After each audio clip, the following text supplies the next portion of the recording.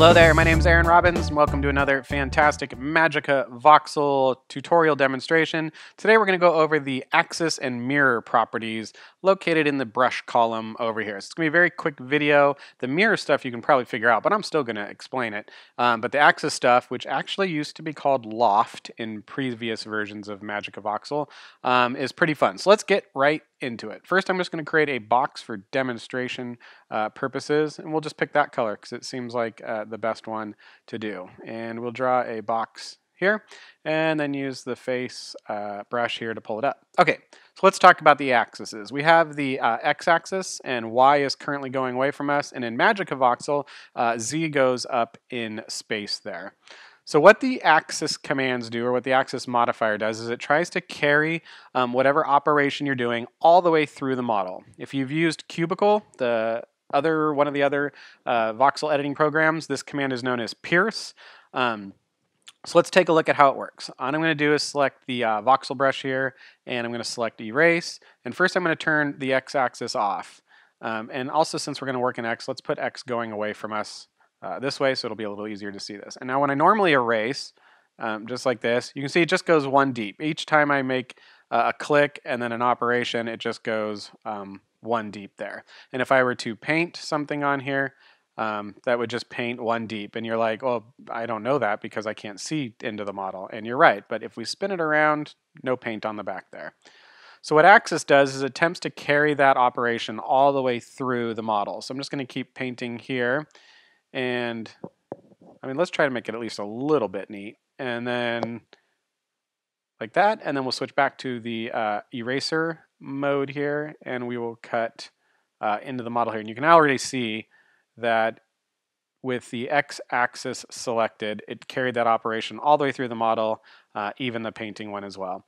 And you can do this in y as well, which, just take a look, the yellow one is y and it's moving across that way. So if I erase, it's going to pull them horizontally across the screen there, so that we can rotate the viewport.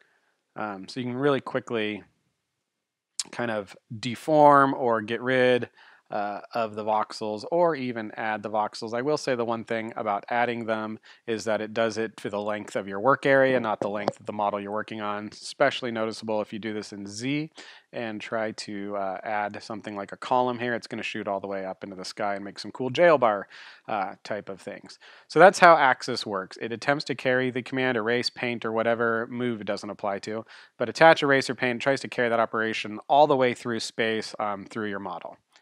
All right, so let's go ahead and zero that out using the zero tool over there, and we're going to go back to the trusty box brush and grab that color because it's definitely the right one. And we're just going to draw out another box here and then use the face one to pull it up right there and talk about mirroring. And the line tool works really good for talking about mirroring. Mirroring does pretty much what you think it does, but maybe not in the way that you think it does. So again, across X, you know what, let's do Y. Y is moving horizontally here. It's the yellow one in the back. So let's mirror across Y. So if I draw here, it mirrors that drawing operation on the other side of the screen there, on the other side of the axis.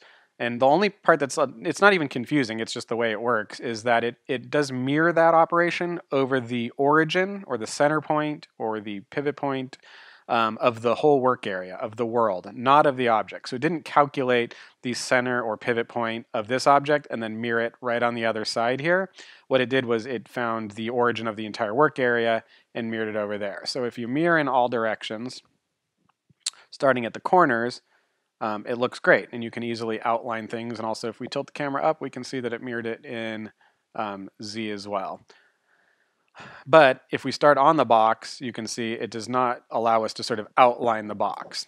And so there's one little trick for that, and it works really well when you're using a lot of when you're making smaller objects in MagicaVoxel, and then your plan with those smaller objects is to save them off and then bring them back into a different scene as a pattern later.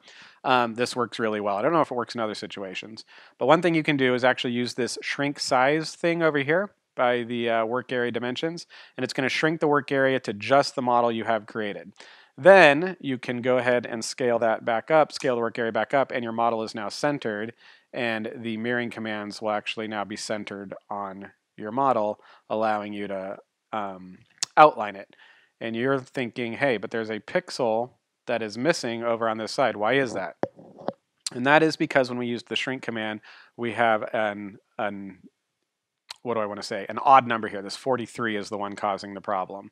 So if we go back up to 90 and we fix that problem here by using the face tool, we'll get rid of the mirroring options and just put on one more thing there. That's definitely not what we wanted to do. We want to use the surface color to bring that out. There you go.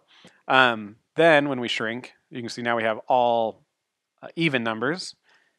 And now our mirroring command, or our mirroring thing, will mirror not only across the world, but since our object is now in the middle of the world, it'll be perfectly wrapped around our object. So I hope that made sense. That's how the axis or loft command works and how the mirroring command works. The only thing to be aware of is when you put the Z on here, you don't see anything's happening. It's not, because the object is not centered vertically in the world, we still have those guys up there. So that's how axis and mirroring works. Hope you enjoyed. Stay tuned, subscribe to the channel for more videos coming out pretty much right after this one. Thanks for watching.